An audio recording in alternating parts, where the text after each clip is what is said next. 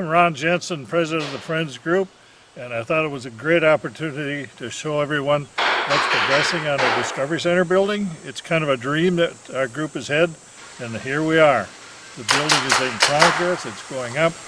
We've got a lot of the construction phases programmed in, so hopefully by 1st September we'll have a lot of our part of it done, and then it'll be finished up with some of the fish and wildlife stuff. We've had a very successful fund drive. Unfortunately, we're still a little short, so if you have any inclination for some giving, we definitely could use a little more help. We'd like to have the building pretty much paid for by the end of our season here. So if you can help us, keep us in mind. Thank you.